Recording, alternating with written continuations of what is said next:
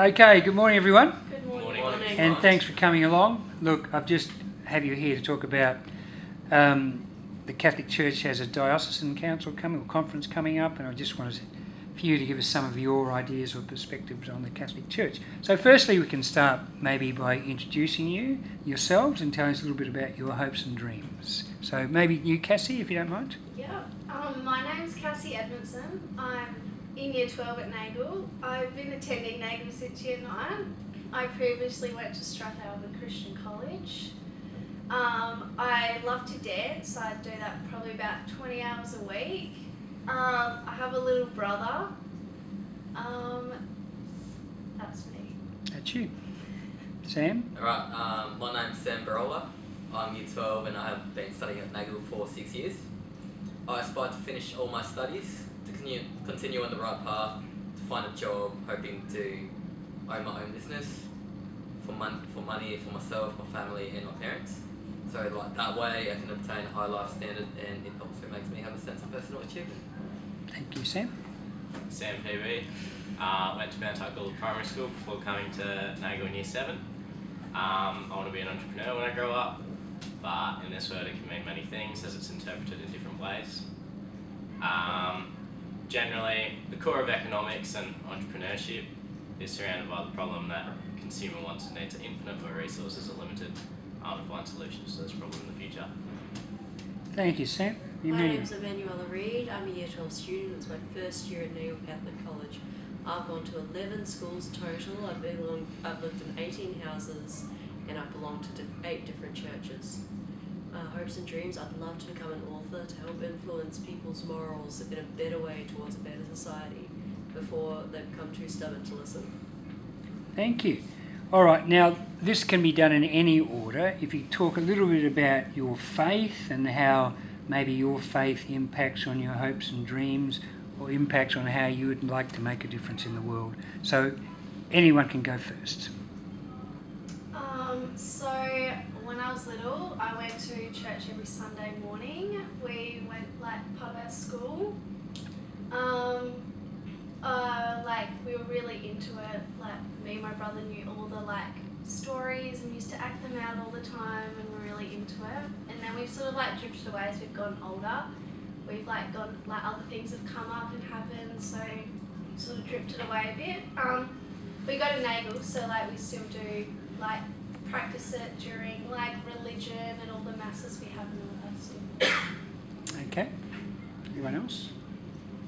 Yeah, so I grew up with a Catholic mother and a father from the Church of England, so I've always believed in a God. I attended Sunday Mass as a child and served as an altar boy up to the age of around 15, to where I found myself drift away from religious practice. With study, sport and other commitments rapidly increasing, I found myself constantly turning down going to Mass. I wear a crucifix every day, but this simple gesture could not substitute for the connection I was losing with Christ and the Catholic community. I started to question my stance on religion and what it meant to me. I believe in the theory that some sort of scientific phenomena created the world and has developed into what we have today, but our world is too perfectly positioned, too perfectly climated and too perfectly structured to be solely based on science. And that's why I believe that there's some overlying power that has had an influence on our world. There are 7 billion of us. We could be doing heaps of damage to each other on an hourly basis, but don't. We're still here, we're the Alpha being, and we figured out how to stay together. And for that reason, I believe in a God. Thank you, Sam. My family can trace our Catholic roots back to the first of the Crusades in the 6th century, 600s rather, the 7th century. I've been moving around constantly since my childhood. I've never had the opportunity well, if you'd call it that most teenagers have had to drift away from the church. It's the only anchor that I've had as I've moved around my Catholic beliefs and communities.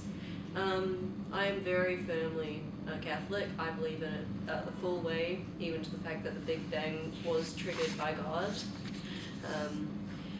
I don't always have the opportunity to come to Sunday Mass, but I try to make up for that with weekday Masses, either before or after school, at least once a week. And to ensure that to remind myself that I am not alone. I am constantly wearing a rosary ring, which is a traditional Catholic prayer ring, and a crucifix. Thank you. Sam? So, I was born in the Philippines, and statistically 80% of the population are Roman Catholics. So yeah, my family has a strong faith in Catholicism. When I was a kid, Mum made me read the Bible every morning, every 5 o'clock in the morning until I was 8. And yeah, so every week we tend to go to church. So yeah, I do believe that there's a God. Maybe you could tell us a little bit about what does it mean to be Catholic or part of a Catholic community, or what, even with your school, what makes our school Catholic? The sense of belonging, of community, of an extended family, no matter where or who you are. An acceptance to your personal beliefs, to there are people who are not Catholics themselves who have belonged to Catholic communities. And Catholics who can belong to other more traditional churches as well, and it can still be considered a very similar community. I myself have spent as much time in the Anglican in the Church of England as I have in the Catholic Church. I believe that the acceptance that has come from both churches is equal and just as important as my upbringing and in the upbringing of anyone else who ever gets that amazing chance to experience it. Thank you. Anyone else? I think that in terms of the Catholic community and the Nagu community, regardless of whether you believe in a God or the whole history and the practice behind the teaching, the actual morals behind the church is something that everybody in this world can follow, and I think that's a great basis on how to live your life. Thank you, Sam. Probably also through like the motto for others, like we all wear it every day, or like every day we're at school, and that's really like saying like life isn't for yourself, it's for others, and helping others and making a difference in other people's lives, not just your own. Cassie, thank you very much.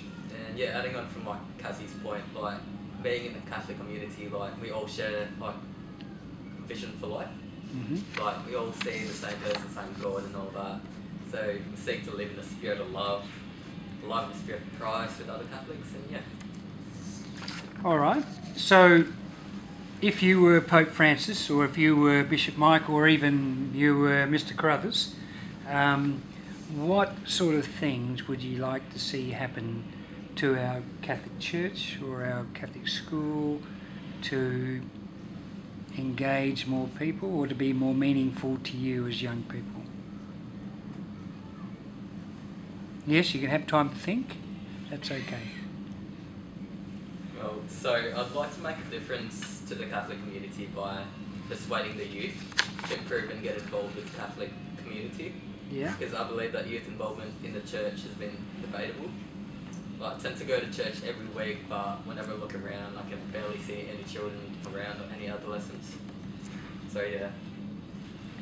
So greater involvement of the youth in the practices of the Catholic Church. Yeah. You know, some saying how Mass is celebrated, that sort of thing. Is that what you're after? Yep. And does the bishop listen to you at the moment? Or not that you speak to the bishop. Do you have a voice in the Catholic community? Don't think so. Not that you know of. Okay. Anyone else? Expanding on what Sam said, I've gone to a couple of churches that have done that.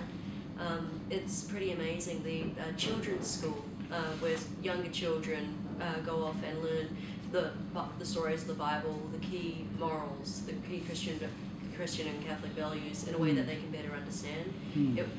Unlike most other churches, it wasn't run by adults but by teenagers, which gives us a way to re-engage in the church, stop us drifting away, but also in order to teach it means that we must truly be able to understand it. So it just helps to deepen these values. But also, although I very much love learning Catholic values about religious education in school. I truly do value it. I feel that having it as a required subject is difficult at times. If it was, even if it was just once or twice a week, we could learn just as much, but it would put a lot less stress on us, especially those of us who are trying to learn specific subjects for university or TAFE or another beyond school pathway. It can breed resentment to people who do not truly understand it, who feel that it's taking away life options, and that's not how I feel the church should be represented. Thank you. Anyone else? I think we should, to be honest, focus religion less on the actual history, worship and religious practices like Mass, and go straight to the morals, values and teachings of our religion. People my age, or the majority of people my age, are simply not interested in attending hours of readings and prayer, and there isn't much we can do about it. There isn't much that we can try and do to convince an atheist my age that a God exists. Only specific life-defining moments can influence that kind of change. But teaching students correct morals, helping them find their vocation, and not just teaching them what the definition is, and guiding them to become better leaders is what we can do. Essentially, religion at this current stage is considered irrelevant and boring by people my age. I'm lucky enough that I found value in what I've been taught, but there aren't many students who have. We need to find interesting and engaging ways to teach God's Word, give each student a reason as to why what we are learning is relevant, and make the experience of learning religion fun and exciting. Thank you, Sam. Anyone else? Cass? I reckon we should just relate it more to life situations. People don't want to just listen to God did this, God did that. If they relate it to what we do in our lives now and things happening in our lives, then we'd probably be more switched on and want to be involved more. All right. Any other comment before we move on? I've just got some general questions for you. The first question is, and it doesn't necessarily have to be to do with religion or faith, is what makes you anxious, or what makes you worry? What do you worry about? Not knowing what I want to do. I know what I want to do, but am I gonna get there? Am I gonna pass uni or do everything? And am I gonna be able to have kids and be able to raise them and help them? And will they be safe and all that? Sure. Just the future. Anyone else? What worries you, Sam? Either Sam will do. That's all right. What worries me? I think social media is one of the main problems at the moment, and there's a lot of reasons why. However, the main thing for me is that a lot of people aren't behaving in a way and working towards becoming better themselves. They're doing it for other people. For example, people dress in a certain way because it's trendy. People are going to university and doing different courses for their parents, or because their parents did it, or because their uncles want them to do it. People are even behaving and doing sports and thinking they should be doing specific things just because other people are doing it. I think that a lot of people now need to start actually working on themselves and start thinking what they actually do, and that has a lot to do with vocation. So that's one thing that I'd like to see change. Sure. Anyone else? Anything worries you, Emmanuela or Sam? If anything you want to add, you don't have to, but if there's something you really want to say, feel free. Or, next question, are you comfortable talking about your faith to people of your age? No, I'm not. I've been to Protestant schools, to Catholic schools and to public schools, and I am terrified of speaking to non-Christians about my Christian values and upbringing. Even to other even to some Protestants, it's scary. I've had an experience with some Baptist boys whose parents taught them to absolutely hate Catholics, Mm. and I was just scared to speak about anything related to God with them for how they would psychologically abuse me. Mm. I'm scared that if we don't find a way to bring the wonders that Catholic values bring back into the community, then we could lose that freedom of speech, that freedom of value, that option. We could lose that forever. It could become the next big taboo. Okay. Anyone else? Adding on from Manuel's point, yeah, I think has been a worry. Because when I was in primary school, I used to wear a cross as well, and Yeah. people sort of teasing me as well, like, what is it, like, why are you wearing it and all that. And I believe, from Sam's point, I think it's just because religion has become irrelevant to our society today. I believe that social media has become a distraction for older children, and I believe that if social media wasn't that important in our society today, I believe that I wouldn't be worried as to like. Do you think the church could get involved in social media to give a more of a balanced discussion? Is that an avenue for the church? Yeah. Have 100%, Facebook yeah. pages and stuff. Yeah, there's a church that sends emails and updates their social media pages every week that my cousins go to. Hmm. Is it working, do you think? It is. They have a higher youth. They have a higher percentage of youth come to their church than most others. Right. So there's hope for the church in our society, you think? If you project yourself forward 20, 30, 40 years, do you think there's some hope for the church? Or what sort of church would you like to see? If we're talking 30, 40 years, it would be nice to see not just the Catholic Church, but all religions come together as one. Mm-hmm. Have a centre idea or a centre set of morals that everybody agrees on. Have issues like equality solved and that type of thing. That would be really nice to see. And we've already seen like Pope John Paul, number 2, bring all religions together at a event, and they all prayed as one. Sure. So, yeah. Anyone else? What you'd like to see in a church? Cass? Plus unity.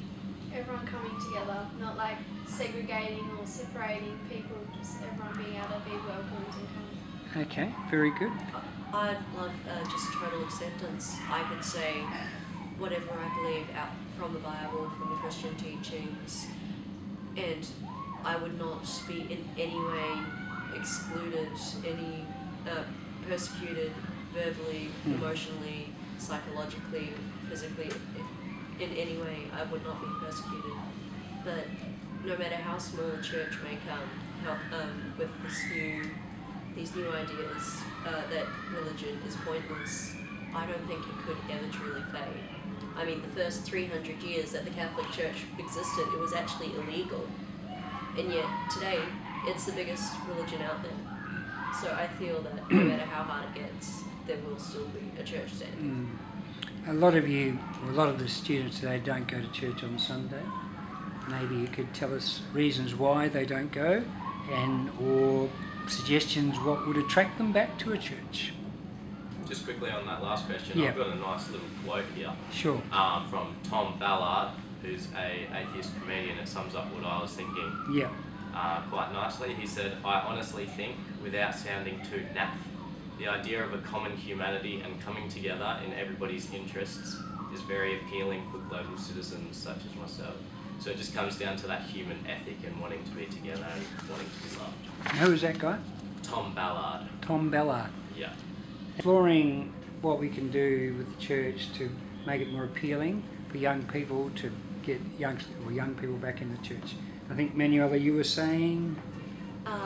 That it's become boring if we added more songs, if we turned sermons a little more musical, even just adding non-verbal music into the background while the priest and the Congress is speaking, it becomes a lot more engaging. I know that my younger sisters and even my mother sometimes find it very difficult to concentrate on church because of how traditional it can be. Yeah. And there's been churches where I've gone to where it's just been filled with music. Even very traditional songs just make a very large difference. Adding those 5-10 minutes onto Mass actually makes it feel shorter if you're enjoying it. Okay, anyone else? Any comment at all about the future of the church? What hopes you can see for it? What, any comments, you're more than welcome. Speak up. Cass, you look like you want to say something or not sure? No? Yeah, I'll go. Sam? So, yeah, I don't think that what the church is trying to do and what the diocese is trying to teach to young adults is incorrect. It's just that we simply aren't interested in the conservative values and traditions of Catholicism. We need innovative, fun, exciting and inspiring insight into religion. Since we're a generation which moves our attention within seconds, always are active in social media and our phones, we are getting busier and more competitive and are valuing time more and more. Saying, I read this book 2,000 years ago and it says this thing and therefore you should do this simply won't work with our generation. We need to be encouraged to run Catholic teachings through our own moral processes, bringing our own values to the Bible and then weighing the teachings against our internal ethical code. And then we might see a greater connection between our current upcoming society and religion. Thank you very much. Any other general comment before we close?